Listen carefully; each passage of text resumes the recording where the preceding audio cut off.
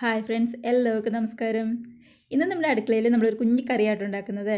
നമ്മൾ ചോറിനൊക്കെ കഴിക്കാൻ പറ്റിയ പെട്ടെന്ന് തന്നെ തട്ടിക്കൂട്ടാവുന്ന ഒരു കുഞ്ഞി കറി. അപ്പോൾ നമ്മൾ മുരിങ്ങക്കോലും അതേപോലെ തന്നെ തക്കാളി ഉപയോഗിച്ചിട്ടാണ് നമ്മൾ ഈ കറി ഉണ്ടാക്കുന്നത്. അപ്പോൾ നമുക്ക് ഒട്ടും തന്നെ സമയം കളയാതെ എങ്ങനെയാണ് കറി ഉണ്ടാക്കുന്നത് നോക്കാം. അപ്പോൾ വീഡിയോ കണ്ട് നിങ്ങൾക്ക് ഇഷ്ടമായെങ്കിൽ അല്ലെങ്കിൽ ആദ്യമായിട്ടാണ് നമ്മുടെ ഈ ചാനൽ ആരെങ്കിലും കാണുന്നതെങ്കിൽ പ്ലീസ് ഒന്ന് സബ്സ്ക്രൈബ് ചെയ്ത് സപ്പോർട്ട് ചെയ്യണം കേട്ടോ. ഇതേപോലെ ഒന്ന് സബ്സ്ക്രൈബ് ചെയ്യുമ്പോൾ കാണുന്ന ബെല്ലൈക്കണിൽ ഓൾ എന്ന് പറയുന്ന ബെല്ലൈക്കൺ തന്നെ ക്ലിക്ക് ചെയ്യണേ.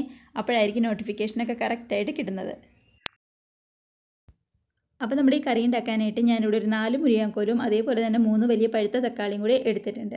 ഇപ്പോൾ മുരിങ്ങക്കോല് നമ്മുടെ അത്യാവശ്യം വലിയ മുരിങ്ങക്കോലായിരുന്നു, അതുകൊണ്ട് തന്നെ ഇതേപോലെ ചെറുതായി കട്ട് ചെയ്ത് വെച്ചിട്ടുണ്ട്. അതേപോലെ തന്നെ നമ്മുടെ തക്കാളിയും ഞാനിവിടെ നീളത്തിൽ കട്ട് ചെയ്ത് വെച്ചിട്ടുണ്ട്. ഇപ്പോൾ നമ്മുടെ എടുത്തിരിക്കുന്ന 3 തക്കാളി നല്ല പഴുത്ത തക്കാളിയായിരുന്നു. അപ്പോൾ പഴുത്ത തക്കാളി വേണം എടുക്കാനായിട്ട്, അപ്പോഴായിരിക്കും നമ്മുടെ കറിക്ക് ഒരു പ്രത്യേക ടേസ്റ്റ് തന്നെ ഉണ്ടാവുക. അപ്പോൾ കറി ഉണ്ടാക്കാനായിട്ട് ഞാനിവിടെ അടി കട്ടിയുള്ള ഒരു ചീഞ്ചട്ടി എടുത്തിട്ടുണ്ട്. ഇതിനകത്തേക്ക് നമ്മൾ എടുത്ത് വെച്ചിരിക്കുന്ന മുരിങ്ങക്കോല് ഒന്ന് പതുക്കെ കഴുകി അതിനകത്തേക്ക് ഒന്ന് ചേർത്ത് കൊടുക്കാം നമുക്ക്.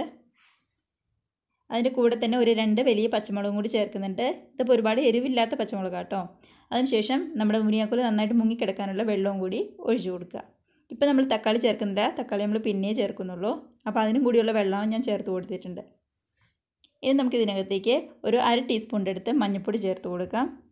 അതേപോലെ തന്നെ മുളക് പൊടി, ഇതിപ്പോൾ ഒരു 1/4 ടീസ്പൂൺ എടുത്ത് നല്ല എരിവുള്ള മുളക് പൊടിയാണ്, അതും കൂടി ചേർത്ത് കൊടുക്കാം. എരിവ് കുറവാണെങ്കിൽ 1/2 ടീസ്പൂൺ ചേർത്ത് കൊടുത്തോളൂ. അതിനുശേഷം ആവശ്യത്തിന് ഉപ്പും കൂടി ചേർത്ത് നല്ലതുപോലെ നമുക്കൊന്ന് മിക്സ് ചെയ്തെടുക്കാം. അതിനുശേഷം ഗ്യാസ് കത്തിച്ച് നമ്മുടെ മുരിങ്ങക്കോല് നല്ലതുപോലെ ഒന്ന് നമുക്ക് തിളപ്പിച്ചെടുക്കാം. ഇപ്പോൾ ഒരുപാട് വെള്ളമൊന്നുമില്ല, കറക്റ്റ് മുരിങ്ങക്കോലും അതേപോലെ തന്നെ തക്കാളി ഇടുകയാണെങ്കിൽ അതും കൂടി ഒന്ന് മുങ്ങിക്കിടക്കാനുള്ള വെള്ളം മാത്രമേ ഉള്ളൂ. അപ്പോൾ അതവിടെ നിന്ന് തിളക്കട്ടെ. ആ സമയത്ത് ഒരു 2 പിടി തേങ്ങ ഞാൻ എടുത്തിട്ടുണ്ട്. അത് നമ്മുടെ മിക്സിയുടെ ജാറിലേക്കിട്ട് ആവശ്യത്തിന് വെള്ളം ഒഴിച്ച് നല്ലപോലെ നമുക്കൊന്ന് അരച്ചെടുക്കാം. വെള്ളം ഒഴിക്കുമ്പോൾ ഒരുപാടങ്ങ് വെള്ളം ഒഴിക്കരുത്. ഇതേപോലെ തേങ്ങയുടെ ഒപ്പത്തിന് മാത്രം വെള്ളം നിന്നാൽ മതി. അതിനുശേഷം നന്നായിട്ട് നമുക്കൊന്ന് അരച്ചെടുക്കാം. ഇപ്പോൾ 2 പിടി തേങ്ങ മാത്രമേ ഞാൻ എടുത്തിട്ടുള്ളൂ. ഇപ്പോൾ നമ്മുടെ മുരിങ്ങക്കോല് നന്നായിട്ട് തിളച്ച് വന്നിട്ടുണ്ട്. ഇപ്പോൾ മുരിങ്ങക്കോല് ഒരു പകുതി വേവായുണ്ടാവും. ഈ സമയത്ത് നമ്മുടെ തക്കാളി നമുക്ക് ചേർത്ത് കൊടുക്കാം. തക്കാളി ആദ്യമേ തന്നെ ചേർത്ത് കൊടുത്തു കഴിഞ്ഞാൽ തക്കാളി പെട്ടെന്നങ്ങ് വെന്ത് പോവുകയും ചെയ്യും. മുരിങ്ങക്കോല് അത്ര പെട്ടെന്നങ്ങ് വെന്ത് വരില്ല. അതുകൊണ്ടാണ് ഒന്ന് തിളച്ചതിന് ശേഷം നമ്മൾ തക്കാളി ചേർത്ത് കൊടുക്കുന്നത്. ഇപ്പോഴൊന്നും നമ്മൾ വേറെ എക്സ്ട്രാ വെള്ളമൊന്നും ചേർക്കുന്നില്ല.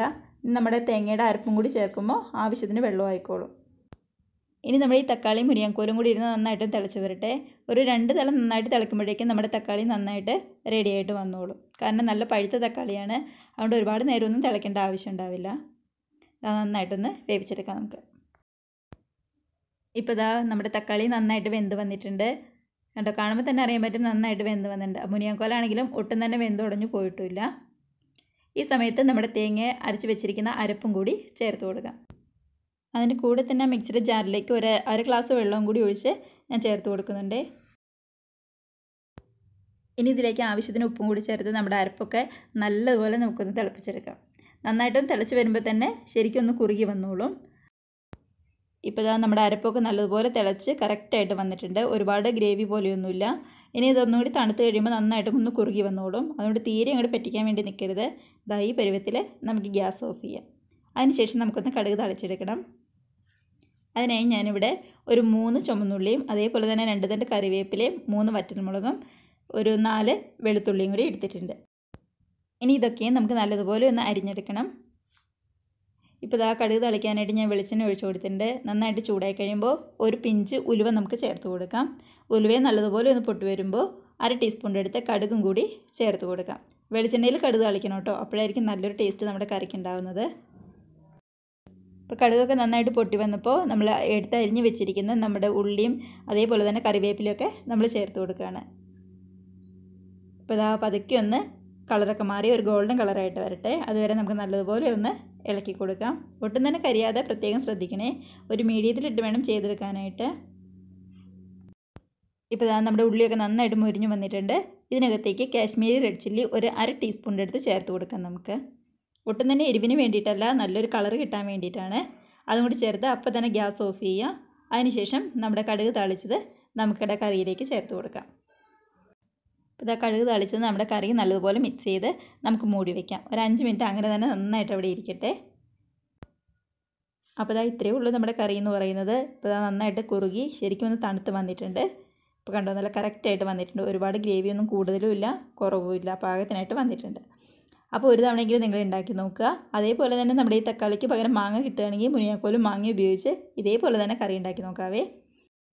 അപ്പോൾ ഈ വീഡിയോയ്ക്ക് മുമ്പായിട്ട് നമ്മുടെ പരിപ്പും അതേപോലെ തന്നെ തക്കാളി ഉപയോഗിച്ച് ഒരു അടിപൊളി കറി നമ്മൾ ഉണ്ടാക്കിയിട്ടുണ്ട്. അതേപോലെ തന്നെ 2 സവാള മാത്രം ഉപയോഗിച്ച് ഏറ്റവും എളുപ്പത്തിൽ ഉണ്ടാക്കാൻ പറ്റാവുന്ന കറിയും, അതുപോലെ തന്നെ നമ്മുടെ തക്കാളിയും വെണ്ടയ്ക്കും തേങ്ങ അരച്ച് കറി വെച്ചതും, ഒപ്പം തന്നെ നമ്മുടെ ചമ്മന്തിപ്പൊടിയുടെ വീഡിയോ ഒക്കെ നമ്മൾ ഇട്ടിട്ടുണ്ട്. അപ്പോൾ കാണാത്തവരുണ്ടെങ്കിൽ ഒന്ന് കയറി കണ്ടു നോക്കിക്കോളൂ. അപ്പോൾ ലിങ്കൊക്കെ ഞാൻ താഴെ കൊടുത്തേക്കാവേ. അതേപോലെ തന്നെ വീഡിയോ ഒക്കെ കണ്ട് കമൻസൊക്കെ എന്തായാലും എന്നെ അറിയിക്കാം. ഒപ്പം തന്നെ ഇഷ്ടമാവുകയാണെങ്കിൽ ഒന്ന് ലൈക്ക് അടിച്ച് ഷെയറും കൂടി ചെയ്യാനായിട്ട് മറക്കരുത് കേട്ടോ. അപ്പോൾ ഇതുപോലുള്ള നല്ല പുതിയ വീഡിയോസായിട്ട് നമുക്ക് വീണ്ടും കാണാം. അതുവരെ എല്ലാവർക്കും ബൈ.